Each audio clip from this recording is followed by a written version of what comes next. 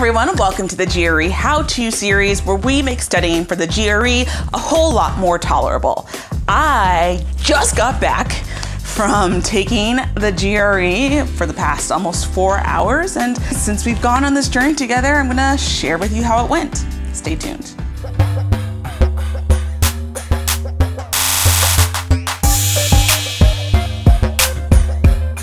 All right, welcome back, and a couple things before I dive in.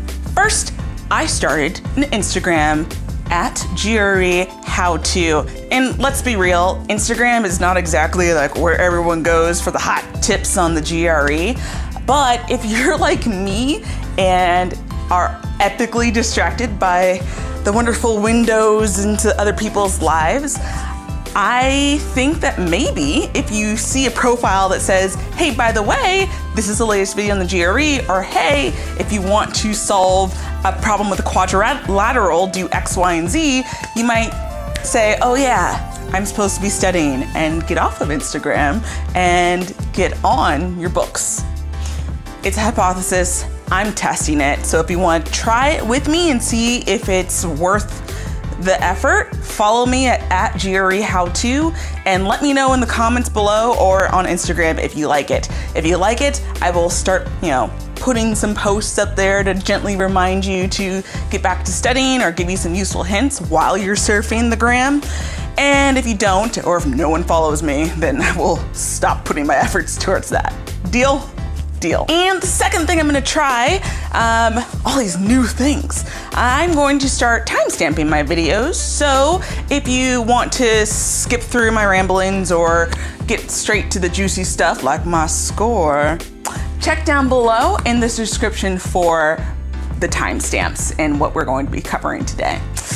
In general, we're going to be covering my GRE test day experience, going from what I wore in the morning, this, spoiler alert, what I did before the test experience, and the score. All right? Cool, I'm hot. I woke up this morning and I was rested because my husband made me go to bed before midnight, which is what I usually stay up to or later. So thanks, husband. So when I was at my closet, I literally asked myself the question, what makes me feel great when I am wearing it? And I settled on glitter and Michigan gear. So got like the Michigan jacket and my favorite Michigan football shirt and one of my ML Rose necklaces and earrings, and I'm just like, all right, like I feel ready to conquer the day. I don't know if this has been substantially validated, but I know that when I feel like I look great, I feel great, it makes me more confident, it makes me more ready to seize the day. So that's that. Now, that doesn't mean I went and like put on a full face of makeup, which I obviously did not do because like, why? I was trying to like make sure that I ate a good breakfast. For me, I know that eating carbs in the morning makes me more likely to kind of crash in the afternoon. So since I was going to be taking my test in the afternoon and that's not an ideal time to crash, I just opted for 2 boiled eggs and 2 pieces of bacon, and that was a-okay, which was great. Now, I'm not addicted to coffee, but like I enjoy coffee in my life. So I was trying to figure out if I was going to drink coffee today, because I've seen some things that say, oh, avoid coffee on test day. And I've also seen some advice somewhere, maybe for the GMAT, it's like, don't change your routine up on the day of test day. Do what you normally do. And, when in face of opposing advice, I went with the one that I liked better. So I just, went to my coffee shop and enjoyed just a little bit of time surfing the gram. Yeah, looking at YouTube, looking at a couple of my videos, and like kind of chilled out. I know that test time is kind of an anxious time, at least it is for me. So I really wanted to have a chill day at my favorite local coffee shop, seeing some familiar faces and just like doing my thing. So for lunch, veggie wrap with garlic sauce with my latte. Weird combination, but it worked for me. I don't know if I'm like pulling on a whole bunch of, you know, popular science or whatever, but I'm pretty sure I heard somewhere that garlic is good for you or good for your brain. So I don't know, I like the way they taste. But then I was also, as an afterthought, I kind of vaguely remembered something about the health benefits of garlic. Eat what you like. Because it's a test for the long haul, and I know in my experience with standardized tests, I know that my energy has had the tendency to dip. I packed my purse with a couple pieces of cheese and a protein ball, which is like this sweet, kind of grainy ball with peanut butter and honey and good sugars that are, I don't know, low glycemic index. Something that's gonna make it so I don't like immediately crash. Like, you don't necessarily want to eat a whole bunch of Swedish fish or something that is crashy. So I packed cheese, protein ball in my bag. I meant to bring an RX bar or a Lara bar. I'm sure something like that would work as well. The email that ETS sent beforehand suggested that I get there 30 minutes before, and so I did. And one thing I definitely recommend before your test time is to make sure you find out where the bathrooms are.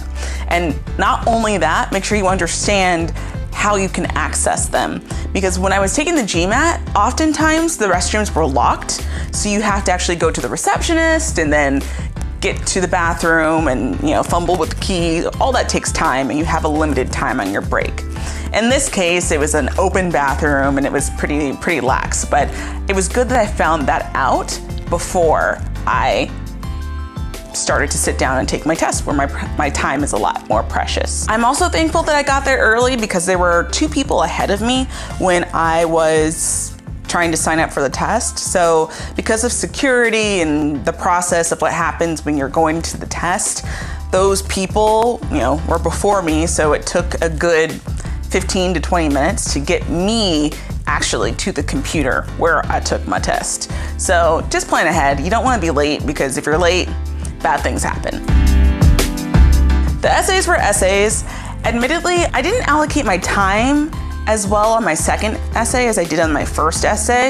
I think as a general rule of thumb, I think it's good to make sure that you have like around 5 minutes in the mark. You're probably starting your last paragraph.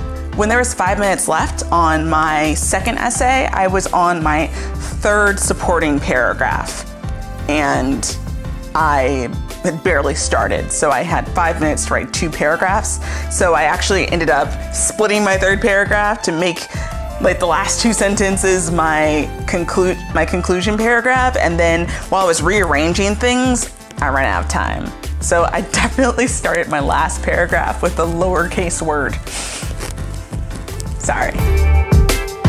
The rest was standard. I actually ended up with 3 quantitative sections and 2 verbal sections, and I have to say I ended up getting a lot more geometry than I had anticipated, and the words on the verbal were not as hard as I'd studied like this whole entire time. Really? Okay, first I'll talk about the quantitative part, right? The quantitative part had a lot of what I had prepared in the 5-pound book of GRE problems. Like, they're there. It's math. There it is. Those questions like, oh, if it was a sweater for $100 and it was reduced for 20%, and then that sale price was reduced by 20% again, how much is the final price? Like, shopping math? I got it all the way. That's just like, that's my life. But when you start asking me of like what the area of like arcs and like partial circles, that's when I'm just like, never happened, sir. No. I have to say that throughout this whole entire time, I knew that geometry was my weakness, and I did do some things to at least make myself capable of answering some of those questions, and that actually did pay off. There was this one question where I had to figure out what an exterior angle was, and I instantly knew what to do. I was like, all right, cool. Anyway, I will have videos on like the key things you need to know on geometry. Like, you literally only need to know like 4 things and you are able to solve a lot of the content in the GRE. Now, when I was talking about geometry, I did focus a lot on triangles and polygons. So what I'm going to focus on now is circles and coordinate planes, because every time I saw a coordinate plane thing, I was just like, I don't know what to do, so bye. The problem was I saw a few of them, so that's not good. All right, so for the verbal sections, those were interesting because, like I said before, the words that I needed to know weren't really as hard as the words that I had been studying. So I wonder about the prep that Manhattan and Kaplan kind of give. I don't know if it's the best method. Like, maybe they think it's best to give us a whole bunch of random words, and the fact that it'll be easier will benefit us, or maybe I just got lucky. I'm not really sure. There were words I didn't know on the test, but I have to say I found the verbal to be quite, I wouldn't say easy. I definitely wouldn't say easy, but the skills that I was trying to shore up when I was studying for the verbal aren't the skills that I needed for the test. So that's really great, because now that I've taken it, I'm going to kind of remix my approach to my verbal videos and try to make it so it's going to be a lot more useful for you than what some of the things I had been reading in like Manhattan and all that stuff was for me.